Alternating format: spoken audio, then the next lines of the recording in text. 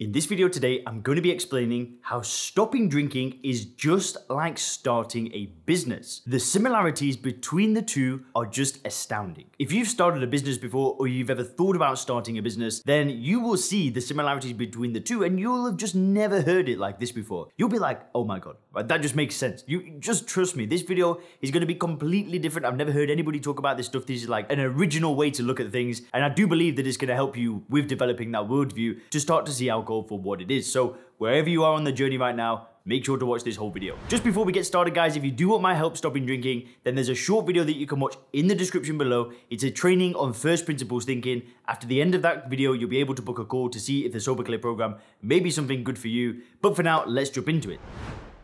The very first way that starting a business is just like stopping drinking is what people do before they get started. And what they do before they start a business is they go to society. And they're going to say, listen, I've got this great idea. What do you think of this idea, mum? What do you think of this idea, friend? What do you think of this idea, work colleague? And society are always going to do the same thing. Unless, of course, those people are entrepreneurial. But they're going to look at you and they're going to be like, what, are you crazy? You know, why would you want to do that? Why would you want to start your business? Do you not like your job? Well, why would you want to do that? Don't you know businesses fail? Don't you know it's risky? Businesses don't work out. Business is hard. You're not a businessman. You're not a business lady. What do you mean you want to start a business? Now, most people have this worldview that starting a business is very difficult. It's very challenging and it's just almost impossible, right? You've got to be some crazy, high IQ, talented person with just the best idea ever. And that's what you need to start a business. And trust me, because when I first told people I wanted to be a personal trainer, before I'd ever done anything, I got the same kind of feedback. Well, everybody's a personal trainer. There's loads of competition. You know, nobody buys personal trainer. Who'd buy a personal trainer? I heard it all. And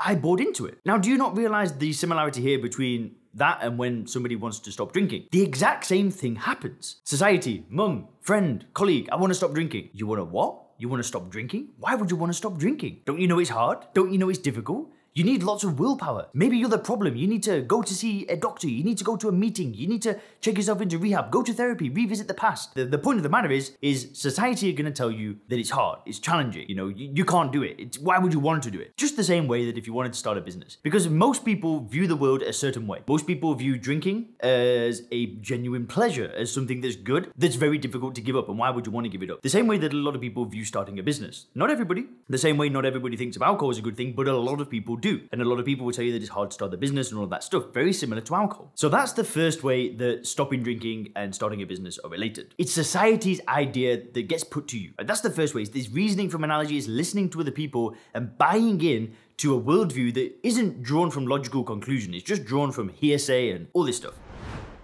Now, the next thing is, how do we overcome this? Well, we break things down to first principles. Now, let's first talk about business and then we'll talk about drinking. So what does it really take to build a business, right? When we look at the principles, we look at the first principles, we don't reason from analogy, we ignore society, we ignore what most people think, and we just look at the principles. We break things down into its component parts. So what does it take to start a business? Well, it takes having a service or a product that has some demand. It then takes marketing that product or service, it takes selling that product or service, and then fulfilling and delivering that product or service. And there are so many people out there that would pay you to do pretty much anything, right? You can start a business doing cleaning. You can start a business doing ironing, washing cars, right? Coaching, personal training, whatever it is. It's very easy to start a business if you create a business that has a lot of demand to it. And these people that think, you know, you need a big idea, that's what you need to make it in business. You need an original idea. Absolute nonsense. All you need to do is find people that are willing to pay you money because they don't want to do something themselves. It's really not that difficult, right? If you can make somebody's life better by having a service or having a product that actually helps that person, then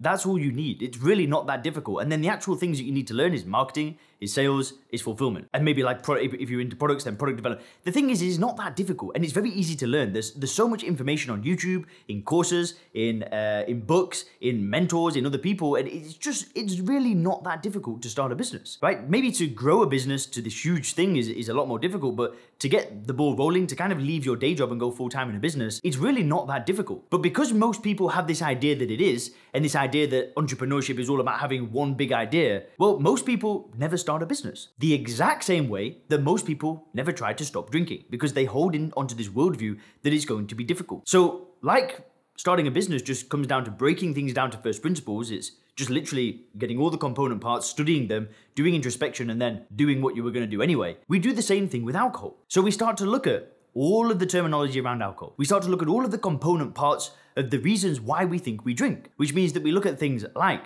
the conditioning, the marketing, the illusion of it helping us with courage and confidence. And we build this paradigm where we see alcohol for what it really is. The same way that somebody that wants to start a business does. The person that wants to start a business just ignores society. They ignore this hearsay and this general idea that it's difficult. They just look at the principles and they do it. The same way that people can do that with alcohol. They can ignore society and they can look at the principles and develop their own conclusion, right? They just think critically. And the reality is despite what you've been told before, stopping drinking can be enjoyable and effortless. Just like starting a business can also be enjoyable and effortless despite what you may have been told before. And like I said, guys, if you do want my help stopping drinking, then make sure to click the link in the description. There's a short video to watch. You'll be able to book a call. And if you click the videos on the screen now, you can learn more about the one thing that got me to stop drinking forever, as well as some of the major benefits of stopping drinking. Thanks a lot.